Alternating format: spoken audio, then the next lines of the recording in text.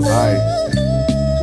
Dear HARA, my name is Krystilez, two-time nominee, hip-hop, R&B, over some years. What is it, like the 5th now? Allow me to break this HARA bullshit down. It was an honor to be named with some of the state's greats. Was cool to see Willie K not show his face. It was cool to do the math to see how much you make, but I was pissed at the chicken plate. I expected steak and it's steak. This year was your awards credibility. Peeps around me speculating, connecting things politically. The who you know is who you paid.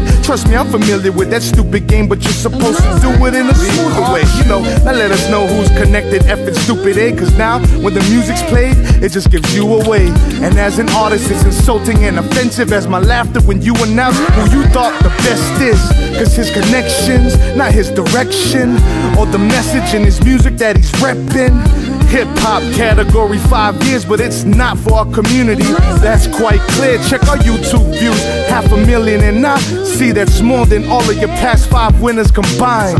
You look at hip-hop like the Naras look at you and see that's karma in motion, wouldn't you agree? And no disrespect to Kipper Cruz, I mean, his songs ain't hip-hop or R&B, truthfully.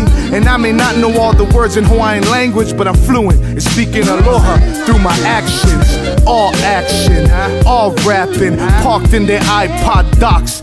Matson, if you're trying to take your award show and expand it, do it correctly, cause you losing tons of fans quick. Picking whack music that can't be monetized, but as long as all the ties are strong inside the sponsor's eyes, ignoring the artistry and only seeing bottom lines, shit, I'd rather go watch an award show from Johnny Kai.